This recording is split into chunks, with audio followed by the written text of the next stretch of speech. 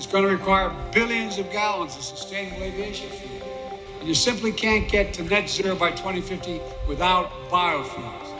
We are decades away from commercial electric flights. In the meantime, sustainable fuels are crucial as airlines race towards net zero. Australia will have a sustainable aviation fuel refinery in Queensland following an agreement between Qantas, Airbus and the Queensland government. India plans to mandate the use of 1% of sustainable aviation fuel for domestic airlines in a bid to cut emissions from the sector by the year 2025. Yeah, Scott, you guys just announced a new investment fund, a sustainable aviation-oriented investment fund. United, along with 5 other corporate partners, will be collectively putting in $100 million.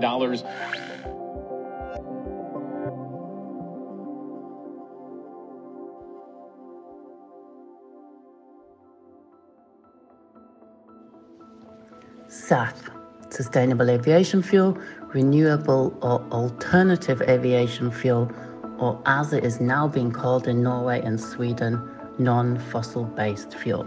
There are various names that have been developed by NGOs, industry leaders and technical experts. What we do know is that the fuel is needed by the airline industry in greater supply and with further investment. Right now, it's still an industry where there's a lot of hope and a lot of big expectations and a hype, which is really good, but the industry is not there yet, right? There's very few quantities available of SAF in the market. So a lot of airlines are getting ready, getting their supply chain and their procurement contract in place and waiting for that SAF to be available. Politically right now, there is a desire to see sustainable aviation fuel. It's a hard to decarbonize sector. It's not something that you can easily electrify or use hydrogen. So SAF is what we can use today. It's a very technical thing. We've got a lot of planes. These planes will have a lifetime of 30, 40 years and they run on liquid fuels. After the grounding of aviation due to COVID-19, which was a never-seen-before situation, crisis talks followed to understand how the industry would return. The discussion turned to sustainability, and the industry agreed to sign and follow the Build Back Better political movement, which began in Brussels in 2020. When COVID struck and aircraft were grounded, I actually thought my days were ended in terms of covering this area.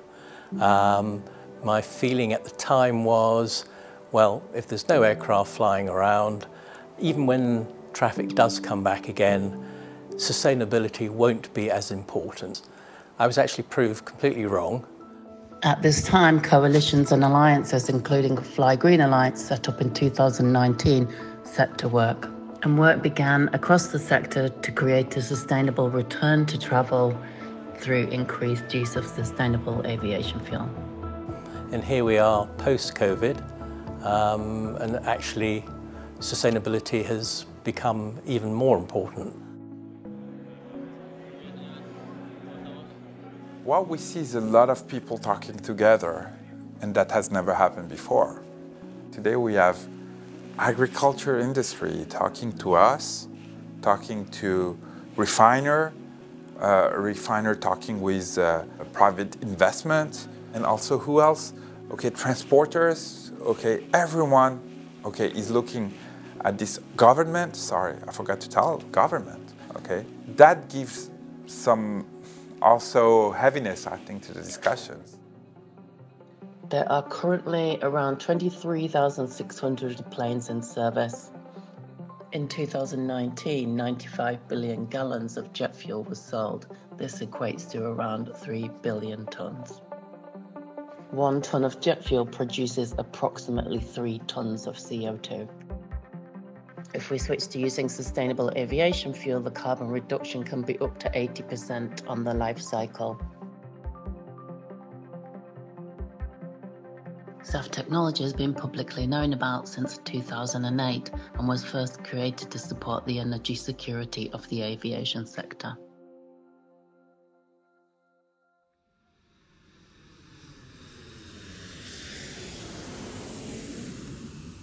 Honeywell's been a technology provider in renewable fuels for well over a decade, and we actually produced our first sustainable aviation fuel back in 2008. Since then, we've seen really a complete shift change in the market in the last 24 months or so. 90% of the projects that we have signed have been focused on SAF production, and SAF as the key product. And we see that globally, not just in mandated markets.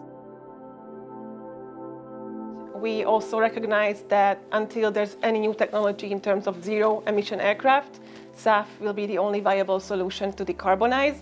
And we follow a portfolio approach. We have so far secured a couple of MOUs, for example, with OMV, with Neste, and we have also made equity investments. What is unique in the aviation industry, I see that the airlines are eager to set themselves higher targets, to commit themselves to higher targets than only the mandatory, meaning the regulation is giving them. So I think this is very unique and very special. The speed is tremendous, and as a fuel supplier, you cannot simply lay back and look at this development. You need to stand up and do something now. Our total planetary carbon budget is 1 trillion tons. Since 1860 to present day, we've already used 500 billion tons of those.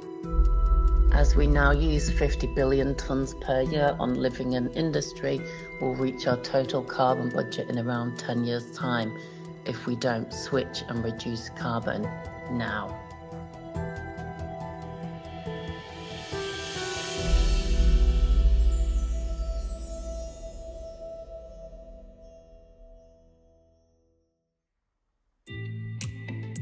At Repsol, we've made a clear commitment to society. We want to become a net zero emissions company by 2050. The commitment that Repsol has is real. We are almost arrived to the point that we will be producing SAF. Yeah? In fact, at the end of this year, a new plant in the south of Spain, 200,000 tons of SAF EFA ready to be delivered to all the airlines. We are using as feedstock used cooking oil, forest waste, waste in general, and we are able to produce renewable fuels.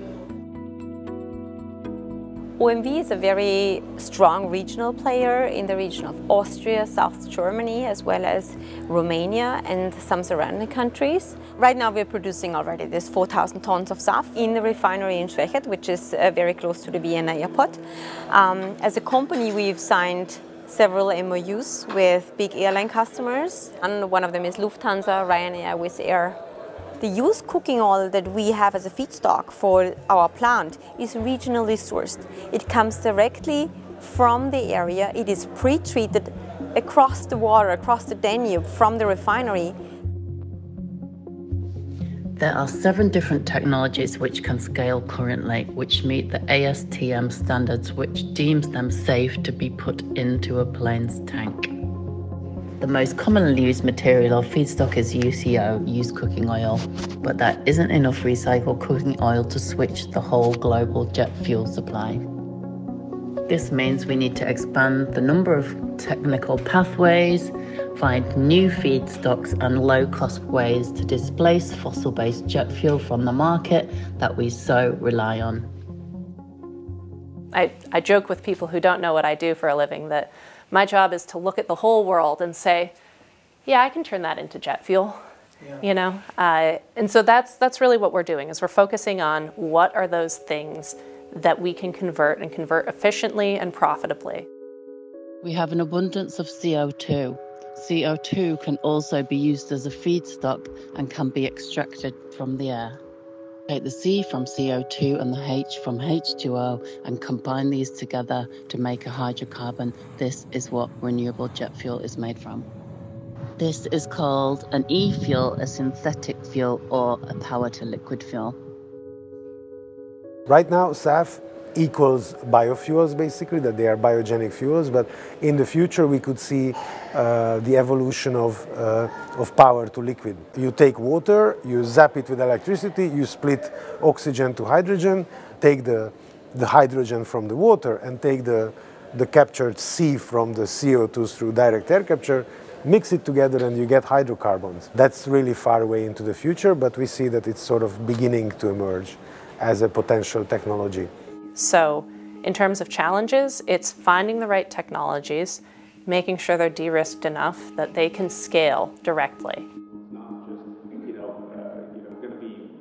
Because the main thing for us when we're looking at investments, and we don't have all the money to put in these plants ourselves, so we'll be with partners who are helping us invest. They have to have that security of what is that policy going to be to support that investment that's required to put in place. It's starting to come together, but it's not all quite there yet. We're writing policy and we're putting policy in place, and no one's thinking about how does that translate to business. Fly Green Alliance was established in 2019 to do just that. Working cross-sector on mechanisms, policies and transition strategies to ensure global commitment to low-carbon travel through SAF. So we do a lot of advocacy, we build business cases, so that's kind of what the kind of nitty-gritty of our work. Work is there, the technology's there, it's getting the finance moving, and it's a future investment.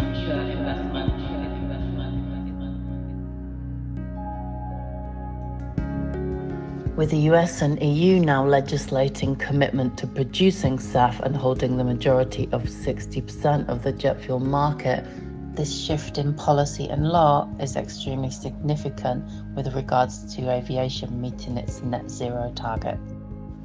It is said that we will need 175 billion per year up to 2050 to meet the SAF investment targets. The UN aviation body ICAO lists 5,000 separate airlines. If we asked 1/3 of those airlines to aggregate 100 million each, the calculations show we would meet the 175 billion per year targets. Andrew, let's bring in Scott Kirby, CEO of United Airlines. Scott, you guys just announced a new investment fund, a sustainable aviation-oriented investment fund. You know, what's exciting about this is unique. I think it's a first of its kind because we're not just buying sustainable aviation fuel. We're really investing in the technology, the R&D, the companies that are trying to build this industry, because this industry really doesn't exist today. So that's what this fund is about, investing in building the industry from scratch. With United Airlines and their 5 corporate partners aggregating an investment fund of 100 million for SAF, the calculation shows we would need a further 1,750 commitments to reach the investment goal. Can we do it, many ask? Is it a mythical golden bullet, or are we on our way to achieving net zero in aviation? Personally, I'm interested in investment. I think this is the next big thing, and I think sustainable finance is going to become a much bigger subject over the next couple of years. The challenge is extremely large and the amount of investment is not small. However, as we can see, investment in SAF is on the move, and sectors with high volumes of business travel, including travel management companies, sports, banks and more, are being encouraged to invest in SAF.